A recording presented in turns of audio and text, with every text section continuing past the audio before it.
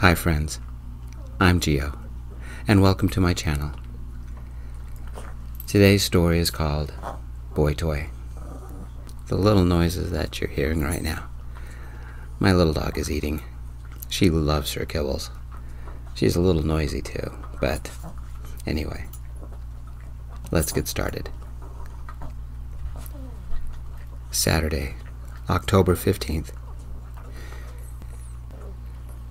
"Are you Chad's sister or something?" I asked, as the woman led me into their living room. Chad and I had been intimate several times in this room. Something was different this time.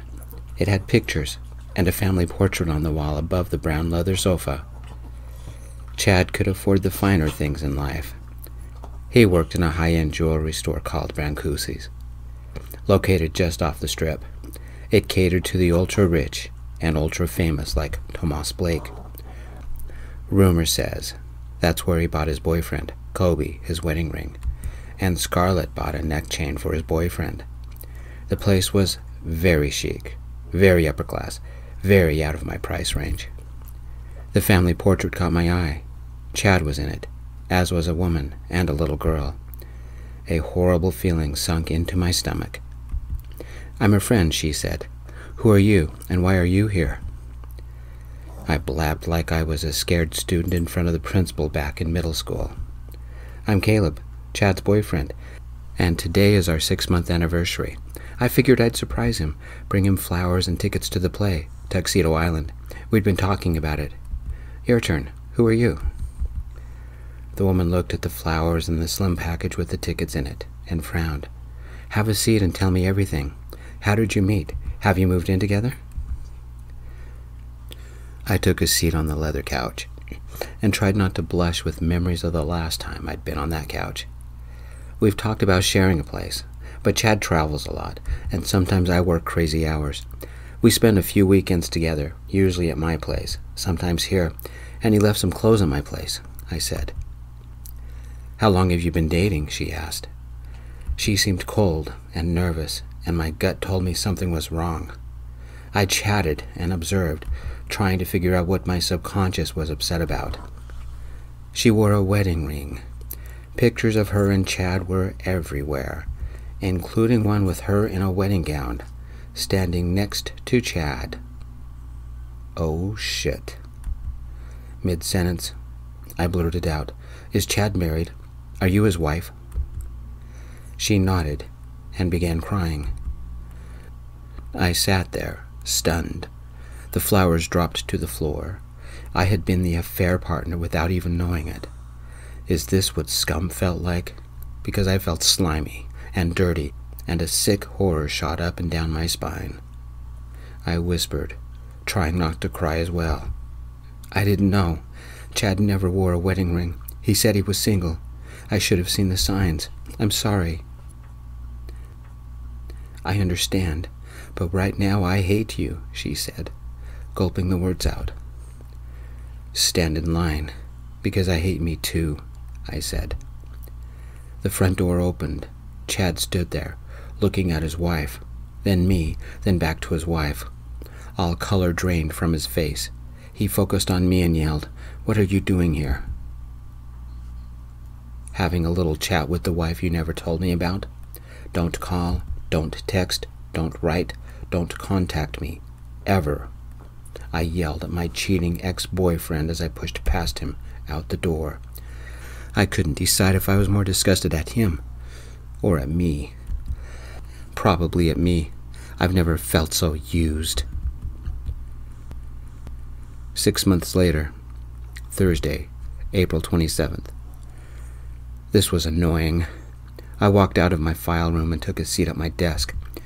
A woman in a crisp red business suit and black pumps and a black Fendi handbag waited for me in my office. She had blonde hair with blonder highlights and green eyes that must be colored contacts. On her wrist was a diamond cuff bracelet with a clear, sparkling gem set in a swirl pattern in 14-karat gold. If that was real, it would be worth 6 figures. They had to be synthetic diamonds, because nobody in their right or left minds would wear something so expensive in this neighborhood. Everything about her screamed fake. Her perfect nails matched her business suit, but also screamed pasted on. Her smooth skin suggested plastic surgery. She wore hair extensions that almost matched her original hair. It didn't help that her carefully applied makeup seemed too careful. She must be about 35 or 40, trying to look 20. Can someone say rich? Snob? Something about her made me distrust her. Something about her reminded me of that lying sack of crap ex-boyfriend of mine. I haven't had a relationship of any kind since. I haven't even dated. I've seen a therapist a few times. His last name is Cuervo. His first name is Jose. And the first sip always burns. At least he's honest. And affordable. And dependable. I can't believe I agreed to listen to the client. This particular client. Melanie Folger. I can't believe someone dripping with money would sit in my cheap-ass office. I bet if I looked out of my 5th-story window, I'd see her Porsche or whatever she drove with her bodyguard around it. I took a seat and straightened my tie and politely asked, "Coffee?" She gave me a prim smile and waved my offer away. "Let's get down to business." I gave her a practiced smile and said, "Just so you know, I'll be recording our meeting so I can refer to the details later." "That's fine. I need a letter delivered to my husband, Lars Folger, and it needs to happen quickly," she said. "And for some reason you can't let the post office deliver it?" I asked. "He doesn't have a stable address. At least none I know of," she said. "Why me?" I asked. "You handled the Gregerson affair a few months ago and was discreet about it. Reeser Gregerson is a friend of mine," she said. She handed me an envelope containing several pages of information and pictures, several $100s, and a key. Among the pages were unsigned divorce papers. Among the pictures were several of him. Surprise, she likes her men young. Very young. I'd guess 22 or 23. Stylish brown hair with highlights, blue eyes, and designer glasses. Probably nearsighted. The two of them were at some function at one of the casinos. She looked happy. He did not. He wore a light blue polo, a slim silver chain around his neck, and an uneasy smile. A college kid trapped with a woman old enough to be his mother. She was using him as an arm piece. Had he realized it yet? I raised my eyebrows at Melanie. "This is all the contact information I have on him. The money should be enough to cover your fee. If not, let me know and I'll send you more. And the key is to our old apartment. I sold the place, and the new owners want to begin remodeling it next Monday. They also changed the locks and want everything out. Ergo, he needs the new key." "I've never heard of a realtor working this fast," I said. "It's a prime location, and the deal has been in the works for the last month. They offered a $10,000 bonus if we leave by next Monday. Tell Lars that he has 2 days to get his stuff before it goes in the trash. He can leave the signed divorce papers on the counter." "Doesn't an eviction notice require a 30-day notice?" I asked. "Lars evicted himself a couple of weeks ago," she said. "Oh?" I said. "The story is not relevant to your job. Find Lars, deliver the key on the divorce papers, take your payment, and move on to your next job," she said. My mind played with several scenarios, and the most obvious one came to mind. Somebody cheated, didn't they? You or him? Melanie gave me a small, frowning smile and slightly humped. I gave her a similar frowning smile. "He didn't take you stepping out very well and left. It sounds like you and me have the same luck with relationships. Sooner or later, they all head south." I walked over to my mini fridge next to the door that led to my file room and pulled out a couple of colas. I handed one to her and opened mine before I said, "To the south. Somehow we survived." We toasted. We both drank. "What if I paid you double your daily rate and included a bonus if you dropped everything so you can focus on this one case? Could you contact him tonight?" she asked. I sat back in my chair and took another long sip, There's more going on. You're not telling me something. Why do you want to find Lars so bad? That's a private matter, she said. Look, lady, I've heard the story a million times. You weren't getting a need met in your relationship. You found a guy who met that need. You hankied the panky. When your boyfriend found out, he dumped you and left town. Now he's ghosting you. You don't know how many variations of that story I've investigated. And you're lucky there's no kids and property involved. So, I'll ask again, what's so important? Or is there a secret kid and property? No, child. We were smart about that, but my grandmother is dying. There will be a substantial inheritance.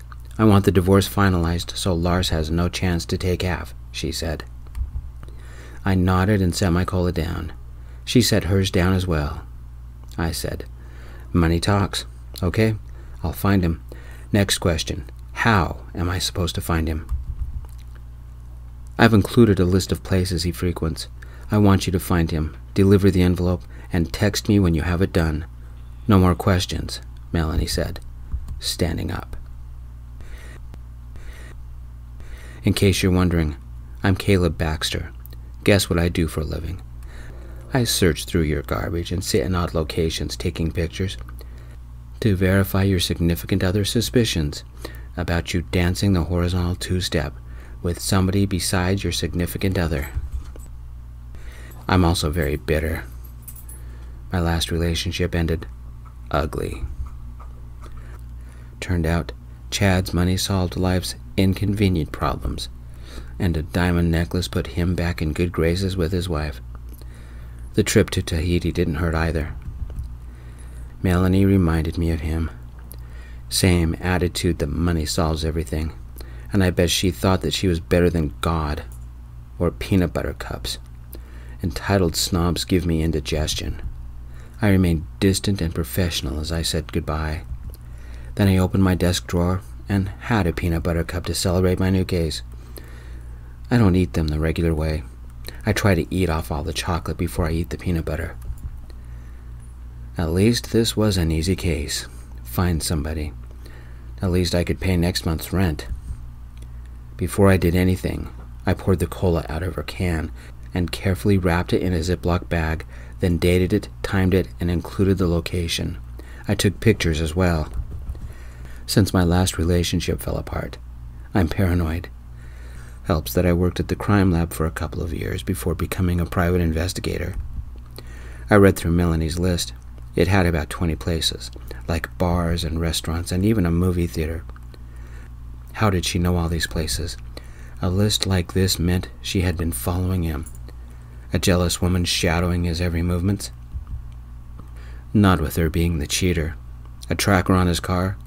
Possible, but that would take some subterfuge. A tracking app on his phone? I could name a half dozen off the top of my head. Which meant she already knew Lars' location and didn't want to tell me, or admit to it. Why didn't she deliver the key herself? Was she planning something? I'm too suspicious sometimes. It kept me out of trouble, except 6 months ago. My car is a dusty 13-year-old blue Chevy Impala with tinted windows. Nobody ever noticed it, and nobody wanted to steal something that old. It ran great, but got okay mileage. The best part about it was that it was paid for. The worst part was it had trouble starting. Every day, I prayed it would start because I barely had money for rent. I had another case I was working on. It required a camera with a high zoom lens. I spent an hour waiting outside some office building. Then, as the target exited, I took a couple of photos, especially of the woman he was walking with. Somebody would get served divorce papers in a couple of weeks. I made notes of time and place and packed up. Time to hit Melanie's list. One thing most of the places had in common, they were out-of-the-way places where a man went to think or meet somebody. Maybe Melanie wasn't the only person having an affair. I started at the top of the list, a bar called South. He wasn't there. He wasn't at a strip bar called Jam Jam Club. I bet Melanie didn't know it was a gay club. Was Lars gay or bi? His car wasn't anywhere close to the next place, a diner called the Burger Bar, nor the park near Washington Avenue, nor another neon club called Starburst. It catered to college kids. Going straight down the list seemed like a waste of time. If Melanie was tracking Lars, then she wanted me to waste time. Why? I skipped to the end of the list. It was about 8 when I found his car. The place was called Sylvia's, and I'd been there a couple of times. It was decorated with wooden bead wall hangings and olive green walls and odd masks from all over the world, and it was both a pizza parlor and a bar. Some said it was the best pizza in Vegas because they only made Chicago deep dish, and they had their own brew. Three Sisters Dark Ale. Odd name, great beer. It was a full-bodied brew with a hint of honey and something I could never identify. Drinking a pint always reminded me of that fantasy movie series that came out decades ago, the one with the wizard and the magic ring. I always made the out-of-the-way trip to buy a six-pack if I was trying to impress somebody. The atmosphere was cozy and warm, and the bartender had silver hair and a name tag that said Sylvia. She was the owner and a casual friend. Lars sat in a booth near the back, nursing his beer, and by the empties on his table. He'd been here a while. I nodded at Sylvia, and she poured me a brew of their house special. I took a seat next to Lars, closed my eyes, and sipped pure heaven. A full, rich taste with a hint of honey and something else. Lars looked at me, an odd grimace about his face. At a guess, definitely 22, probably college student. His hair was longer than in the picture, and mostly combed. His unshaven stubble was scruffy and short, and I'd guess 5 days old. He adjusted his glasses a little to view me better. His clothes were rumpled as if he slept in them. I looked at him and placed the key in the envelope with the divorce papers on the table. "We don't know each other, but I think you have a problem. Melanie hired me to give this to you, and based on her detailed itinerary, well, I need to see your phone." "What? No," he said. "Your wife is tracking you somehow," I said, and showed him the paper she'd given me. He took one look and handed me his phone. It was nice, new, and made my phone look like it came from the 19th century. In my line of work, we use all kinds of tools. I've even subscribed to hard-to-get tracking apps that masquerade as bank logins with hidden passcode protection. Melanie didn't have access to those. I only had to look for 5 minutes before I found the app, a cheap one that barely showed GPS. I showed Lars. "How long have you been split?" I asked. 2 weeks. When I learned she cheated on me, again, I grabbed some clothes and left. The furniture we bought together, the dishes, the jewelry, I don't want any of it. "Do you have a place to stay?" I asked. He gave a very depressed smile and said, "My parents didn't like her, and if I married her, I wasn't allowed back. I'm too ashamed to even call my friends and tell them what happened. Me and Waldo live in my car because I can't afford to go anywhere."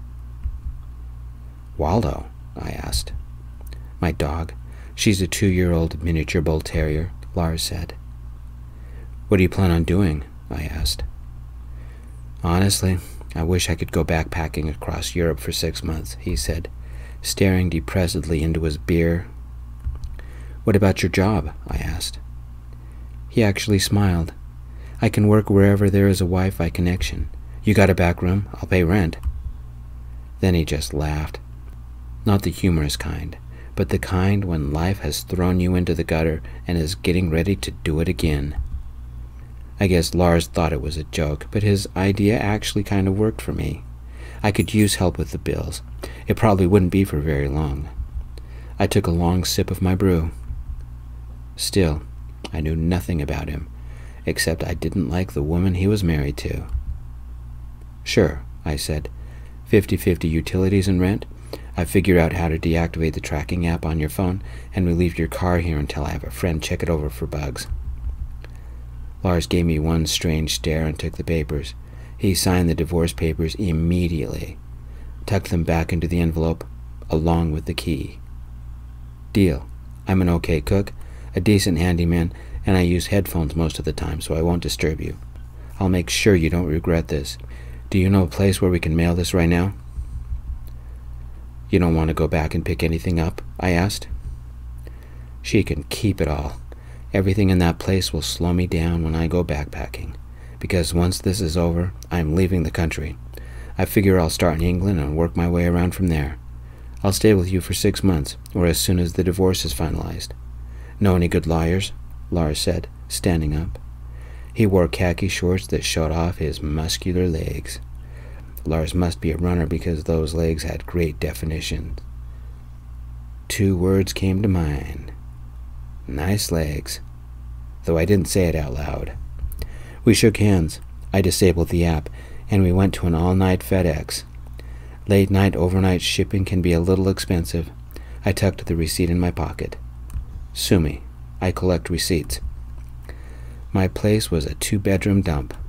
I spend so much time working I never clean up, and the little bit of time I do have for cleaning, I prefer binge-watching some random show. It's not the Ritz, but you can crash here, I said, as I unlocked the front door. I cleared the unfolded wash off the couch, pushed a few things over on the counter to make room for a suitcase, and said, Welcome home. Lars smiled and said, I take the city dump over living with Melanie. Your place is way nicer than my car. Welcome to the city dump, I said, with a lopsided grin. I had a couple of beers in the fridge, and I handed him one. I saved the colas for clients. Waldo explored, going from kitchen to bedroom, and finally camped out on a pile of dirty laundry. He'd make a better investigator than me. His handwriting is probably nicer. Friday, April 28th. That morning, I called an old work buddy from the crime lab who had helped me out on a couple of cases. He towed Lars' car and took Lars's phone. He took Melanie's can of cola with him. While Lars watched, I texted Melanie. Target found and package delivered last night. I dropped Lars off at a lawyer. Then he caught a bus to the university, and I went to shadow another broken couple. Seriously, if people knew that more than half of all the relations out there end because of cheating, they'd think again about ignoring prenups. Maybe take a second thought about marriage. I got a text from my friend. Because of the backlog, it would take him 3 days to take care of things. Before I picked up Lars, I bought him a burner phone. Those are cheap phones with forgettable phone numbers used by either people without a lot of cash or only plan on using them a couple of times. At least Lars had something to use. We got back to my place, and while I was taking a shower, Lars surprised me. In the 10 minutes, okay, it was more than that, I got a shower and cleaned up. Lars had made a ham, onion, and mushroom pizza, plus garlic bread. I could fall in love with this guy just for his cooking alone. It didn't hurt that he was cute. We ate, talked, and spent a few minutes cleaning up. Threw his clothes into the washer, and then binge-watched some sci-fi series. It was fun. I missed having a boyfriend, but after one went down, I still felt sleazy. Better to be alone. Saturday, April 29th. The second day Lars spent with me, we went to Coffee, a nearby coffee shop. Then I dropped him off at the university. I called my friend at the crime lab, and he updated me. This might have started as a basic find-a-person case, but it was difficult to stay objective. Maybe I had been alone too long, but I was developing feelings for Lars. It's unprofessional to be romantically involved with somebody in the case. So I kept my feelings to myself. Besides, why would a college kid want to date somebody 6 years older, and one with a damaged past as well? Short answer, he wouldn't. What's the phrase? Love from afar. Sunday, April 30th. Early afternoon, I woke from a nap to find Lars missing. Waldo had snuggled next to me, softly snoring. His warmth was comforting and, in its own way, healing. I got up, made coffee, and stood out on the deck. My car was in a parking spot just below, and Lars, shirtless and smudged with grease, was bent over the open hood, working on something. Something metallic groaned. Lars swore, suddenly shaking his hand. I took a second cup of coffee and walked downstairs to join him. "What are you doing?" Lars looked up. God, was he sexy. He sucked on his bleeding finger. "Your battery is shot, so I thought I'd replace it, but one of the bolts isn't cooperating." "Do you want me to kiss your finger better?" I flirted, then kicked myself. Lars didn't need a lovesick roommate drooling all over him, not one who's 6 years older and made a mess of his love life. I'm an idiot. I handed in the cup, and together we worked on my old piece of crap car. It took an hour, but the old Chevy started on the first try. We made dinner together, ate dinner together, watched TV together, and laughed together. The point is, we did everything together. We had fun together. We broke out the Three Sisters beers and we talked about everything. He told me about his time with Melanie before sitting forward and asked, "You've stopped dating and have nobody in your life. What happened to make you so alone?" I shouldn't have, but I did. I stared into my beer and said, "The last guy I fell in love with turned out to be married and had an affair. He never told his wife, or his affair partner. I was the affair partner." Lars was silent after that. Monday, May 1st. After I got home from spying on yet another cheating couple, and when Lars got home from the university. Lars worked on his homework. I researched my cases, especially his. Some inner sixth sense bothered me about Lars' situation, but I couldn't figure out why. Guts are like that. Poor innocent college student picked up and married by a woman 20 years his senior, who pretended to be 20 years younger. Then she cheated on him. He left. She gave Lars a key and divorce papers. It seems straightforward, but something didn't add up. My gut was tingling. I kept digging. Tuesday, May 2nd. When I got home, the dining area was spotless and had 2 place settings set out, plus chopsticks. Lars had made a seafood stir-fry. "You don't have to keep making food every night, but I'm glad you do," I said. "It's my way of saying thanks, and don't think you're getting off easy. You got dishes," Lars said. As I was helping Lars set the food on the table, we bumped into each other.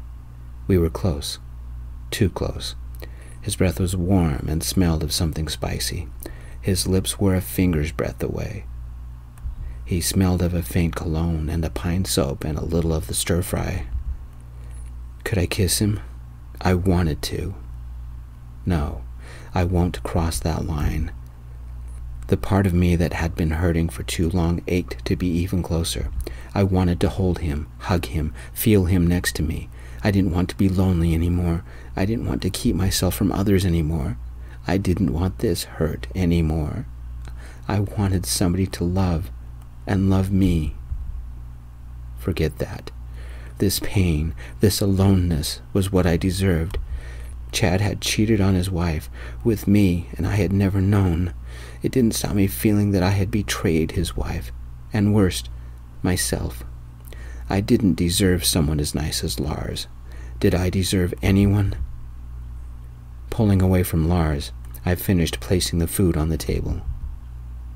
Wednesday, May 3rd. Our 6th morning together. My friend at the crime lab called. Lars's car is ready. Bring him down. Detective Morris has a few questions. My gut kicked into overtime.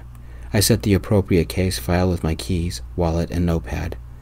Knowing my luck, I might need this today. Right after breakfast, I gave Waldo a chew treat so he'd leave my socks alone. Lars and I went to my old job, the crime lab. The crime lab is a 1-story building made of white brick and dark windows. If you didn't know what it was, it would look like just another office complex. Except this one had several police cars parked out front. We pulled into the parking lot, and for some reason, I expected to see Lars's car. It wasn't in the main parking lot. Behind the building, they have parking for cars involved in criminal incidents in a fenced-off region. Also in the rear were multiple garages for individual vehicles where lab workers can take their time to examine something. My friend waited for us by the door and walked with us through security, an odd grimness about his mouth. He handed me a couple of papers. One was a printout of everything on Lars's phone. The other was a detailed rundown of the tracking app they had found and removed, and the GPS tracker attached near the engine on Lars's car. We took a seat in one of the 3 lounges. It might look like a lounge. Couches and soft chairs and tables and mood lighting. A large flat screen was on one wall, but it didn't play anything. Even a cozy hardwood floor with a nice carpet in the middle. But I knew different. They had a dozen cameras on us, and the room was wired with microphones everywhere. Smile, you're on camera, and probably live streamed and recorded. They could hear a mouse burp with this setup. Sometimes a cozy chat revealed more than a sterile interrogation. I guess the detective that wanted to talk to Lars wanted to be friendly. I can be friendly. My friend gestured to a couple of seats, and me and Lars took them. My friend took a chair near us, and we made small talk. A couple of detectives joined us, Morris and Hillerman. They asked some questions, and both of us answered them. It didn't get weird until they asked, "What do you know about Mrs. Fulger's jewelry?" Detective Morris asked. "Jewelry?" Lars asked. Neither Lars nor I expected this. I sat back, taking a few notes. The part of my brain that was the most paranoid clicked in high gear. Lars glanced at me, then spoke pretty candidly. Melanie usually kept her bling in a safe in her closet. She loved wearing it when we went to parties. "Can you describe it?" Hillerman asked. Pearl necklace, some rings, a diamond bracelet, some kind of ugly necklace that looked like Cleopatra would wear it, and a bunch of other stuff. She was into that kind of stuff, Lars said. "What would you value it at?" Morris asked. "I don't know, a few hundred, maybe 1,000. Some of it didn't even look good," Lars said. "When was the last time you saw any of it?" Detective Morris asked. "Am I in trouble? Do I need a lawyer?" Lars asked. "You're not under arrest. We're only asking questions," Detective Hillerman said. Detective Morris leaned forward and leaned her elbows on the table. "When we read you your rights, then you'll need a lawyer. Right now, we're trying to nail down a few details." Valentine's Day. She wore the bracelet, and she wore the pearls at one of her friend's wedding in March. She probably wore something for Easter, but I don't remember what, Lars said. "Once you left, did you ever go back?" Morris asked. "No, I didn't want to see her again, or see that place. When Caleb brought me the key and the divorce papers. Well, I sent the key back with the divorce papers. Why?" Lars asked. "Do you remember what day?" Morris asked. I pulled the receipt out of the file and handed it to them. Hillerman left a moment to make a copy and then brought the original back to us. "Why all the fuss about the jewelry?" I asked. Detective Morris glanced at Detective Hillerman before speaking. Her voice was completely deadpan. "Mrs. Fulgers has accused her husband of taking her jewelry. She says she has video evidence, but she hasn't turned it over." Lars jumped up. "That's a lie. I wouldn't touch that trash, and I haven't gone back in weeks." "According to her, the bracelet alone is worth mid-6 figures. She has the insurance evaluation to prove it," Morris said, and slid a paper across the table. The insurance evaluation of the diamond cuff bracelet. I looked at it, taking a few notes.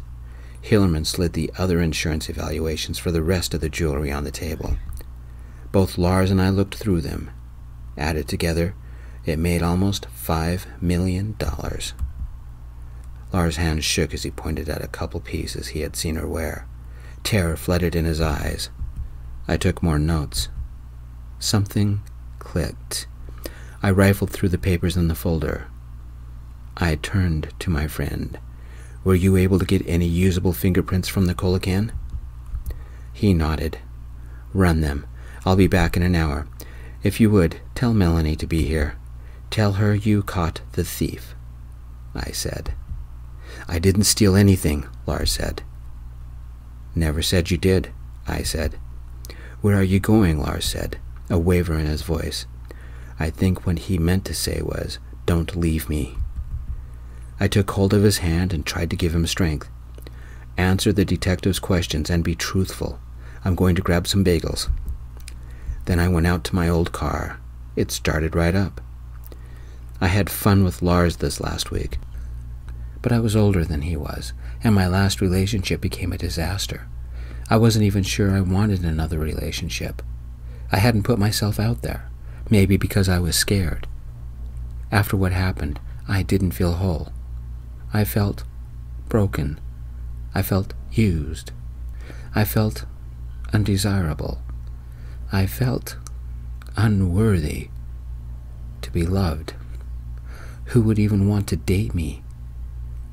Certainly not some cute college guy. No, the best I could hope for was to get Lars out of trouble so he could live his dream. And for that, I needed bagels and a few things from my office. Melanie had messed with the wrong PI. I arrived back at the crime lab 90 minutes later and was ushered into the lounge. Melanie Folger was there. She was dressed in a flowing green blouse, tastefully covered with a flowering bonsai design, with slim-fitting black slacks and black heels. She wore no jewelry and carried a Saint Laurent handbag that matched her blouse. Lars was very pale, and the look in his eyes was like a puppy dog pleading to get adopted. He was almost yelling when he said, "I did not take anything from the apartment. I do not steal." "Play the tape again and lie some more. Where are my jewels?" Melanie said. The big screen flickered, and a black and white image appeared. A bedroom, I guessed, with the camera focused on the closet. A slim figure in an oversized hoodie with hood pulled up and hiding the face, and carrying a pillowcase, entered the room, went straight to the closet, opened it, knelt to the safe, opened that, and stuffed the pillowcase with the contents of the safe, including the diamond cuff bracelet. I'd lay odds that was Melanie. "Arrest Lars. He knew about the safe and nobody else. Ask him how he got the combination. Ask him what he did with my jewelry," Melanie yelled. "I didn't steal it. I don't even own a hoodie," Lars yelled. I took the chair next to Lars and placed the sack of bagels in front of him. I ripped it open, found one of the containers of cream cheese, and took the top off. "Eat. Keep your strength up and let me handle this." "Who are you?" Melanie asked. "You don't remember me?" "I'm the private investigator you hired to find Lars, and I don't appreciate being set up," I said, taking a bagel myself, slicing it in half, and smearing cream cheese on it. I took a bite and offered a bagel to Morris and one to Hillerman. Morris took the bagel and said, "I assume you have something to add to our conversation?" I walked over to the flat screen and its laptop and connected a thumb drive to its laptop. It took a second to find the exact few minutes, and then I let it play. It showed Mrs. Melanie Folger in all her finery entering my office. I paused the video and zoomed in on her wrist, the one with the overly pretentious diamond cuff worth 6 figures. "Exhibit A," I said. "We know what that is," Melanie said. "Please, no questions until the magic trick is done," I said.